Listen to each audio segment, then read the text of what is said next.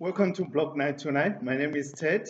Today, we are going to touch a nice and interesting topic, how to start a welding business. All right. Welding business is actually one of the businesses that anybody else can start. It doesn't necessarily need you to be a welder or somebody who has gone to technical college to start this business. As long as you've got the capital and so that you can be able to buy the materials to start a business, then you can start, because you can always employ somebody who is a welder, and then you just guide what materials you want to do or what materials you want to be requiring, and also what products you want to be selling. All right. But first of all, I would like to thank Engico, or some of the people who say Enco. They supply us with equipment that we use in our workshop, and we have been having discussions for them to be even able to get us some materials or equipment that we need to start to continue with our business. And if you want to learn more about Enco, you can always contact me through my WhatsApp or also Facebook, so that I can give you more details on how to work with Enco. They are very good. It's a good supplier. They're able to listen to you, and also they can always help you whenever you want to get your equipment. All right. So, what do you need for you to start a welding business? First of all, I would say that you need to have capital so that you can buy equipment, and you also will need to identify a place where you're going to be doing your business, so that you, for example, you find a workshop where you can start a business. As if in Malawi, people start anywhere else. You can just start next to the road, to the street, as long as you are able to get some power for you to be able to start a business. So this business is actually very easy, because there is a lot of products that you can be servicing to your customers.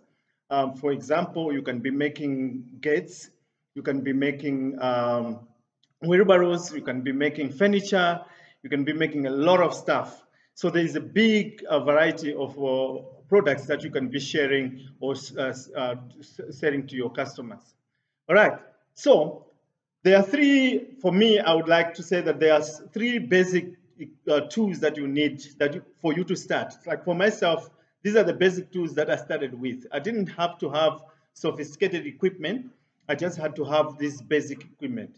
Like for example, you need a welding machine. Enco sells this welding machine. It's a very small welding machine, but it does work effectively. So it's a very good welding machine to start with. It's not that much expensive. And also you might need a drilling machine in case you need to be making holes on some of the products that you're producing. You need a shield so that you protect yourself when you're welding, or your welders need to protect themselves. And most importantly, you need a grinder. So, I mean, these tools are enough for you to start. You will obviously need some gloves. You need some other tools to protect yourself for when you are grinding or welding. But this particular shield is multi-purpose. You can use it for welding, but you can also use it when you're grinding metal. All right.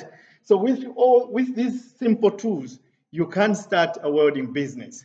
All right. Now, some people will be saying like, okay, so what kind of products can I be producing? Like I said before, that you can choose and say, okay, I want to be doing furniture. And then you'll be asking, say, okay, what type of furniture can I be doing?